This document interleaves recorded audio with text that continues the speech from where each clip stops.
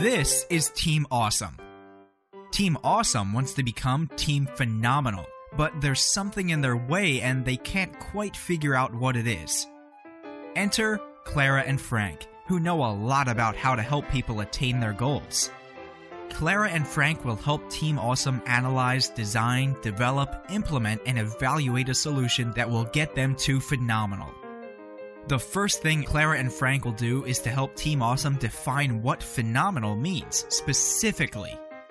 When their goal is defined, Clara and Frank will take a look at how well Team Awesome is working and compare that to how well they need to work. Clara and Frank are looking for barriers, problems, and opportunities that might prevent Team Awesome from becoming Team Phenomenal. This is called identifying the performance gap. Identifying the performance gap is super important because otherwise, Clara and Frank are only guessing at the problem, and it's entirely possible they could assume a one-size-fits-all solution that totally misses the mark. Whoa, bad move. An assumption like that could cost Team Awesome and its organization a lot of time and money. So, Clara and Frank will look at the team's organization and work environment. Is Team Awesome's goal in line with the organization's overall strategy? Do team members have enough information, resources, and incentives to do Team Phenomenal level work? Do they have the motivation, capacity, and the right skills to get to the next level? When Clara and Frank identify the true problem, they will recommend and develop a phenomenal solution. This is called intervention selection, design, and development.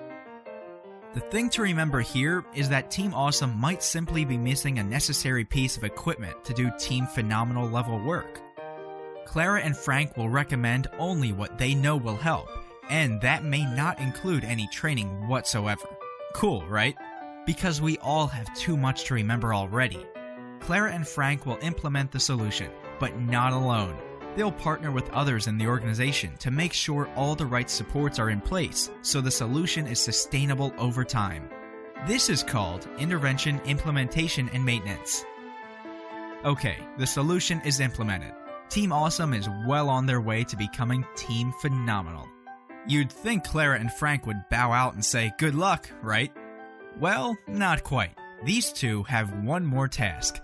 Clara and Frank understand that pressures, expectations, constraints, and consequences must be handled at all levels of the organization, and with a whole lot of buy-in from stakeholders. They now need to make sure the solution they implemented is having the desired effect. Is Team Awesome indeed becoming Team Phenomenal? Are team members happy with their progress? Did the organization benefit? Clara and Frank evaluate because they want to make sure their solution is sustainable. Though they're sad to say goodbye, Clara and Frank know they've made a difference, not just for Team Phenomenal, but for their entire organization. The HPT model: powerful, strategic, systematic.